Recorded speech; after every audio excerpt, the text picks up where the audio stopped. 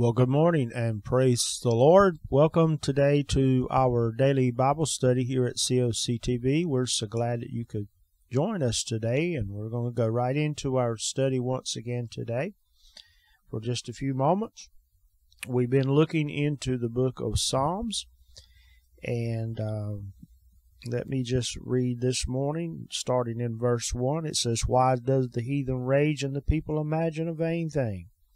The kings of the earth set themselves, the rulers take counsel against the Lord, against his anointed, saying, Let us break the bands asunder, and cast away their cords from among us.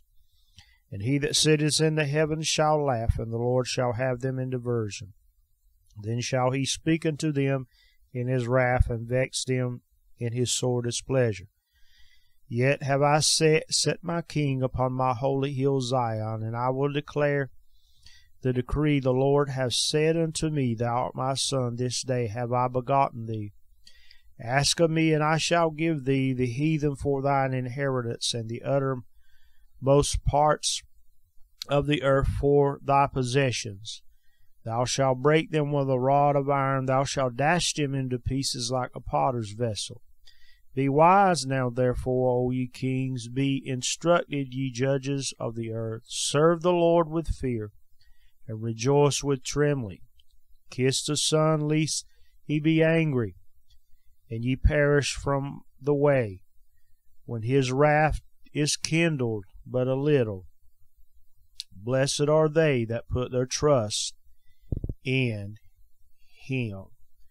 We have been in Psalms chapter number 2 this week, and today's going to be the last day of chapter number 2, and we're going to pick up in verse 8 on down to verse 12, and it says, "And ask of me, and I shall give thee the heathen for an inheritance, and the uttermost parts of the earth for thy possessions.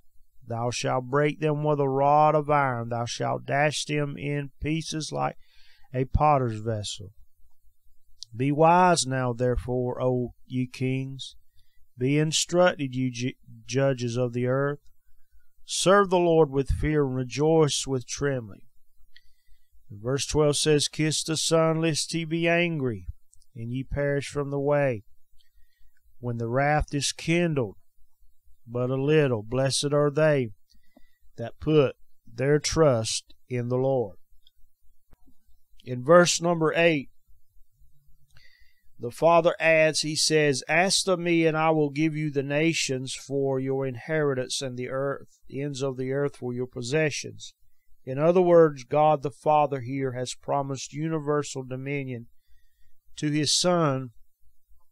All the earth here will submit to his authority, and rule will extend from shore to shore. And then in verse 9, finally, God has given Christ the authority here to deal with all insubordination and rebellion. The Bible says that he shall break with a rod of iron those that rise up against him, shattering them like a potter's vessel. From other scriptures, my friend, we learn that Christ will exercise his authority both when he returns to earth and throughout his 1,000-year reign. Prior to his inauguration as king, he will destroy those who do not know God and will not obey the gospel. Then in the millennium, Christ will rule with a rod of iron, punishing rebellion when it rises its ugly head. And then, my friend, we find in verse 10 and 11 that the voice of the Holy Spirit is heard here next. In a moving evangelical appeal, he urges the kings of the earth and the rulers to love and to serve the Lord Jesus Christ. To refuse him means destruction, whereas to trust him brings safety and true happiness. And then we go down into verse 12, and for man to trust his Creator is the most sane and logical, reasonable thing that he can do. But on the other hand, to disbelieve and to defy the Almighty is about as irrational as a thing that a person can do. You know, the Bible says to choose you this day in whom you will believe.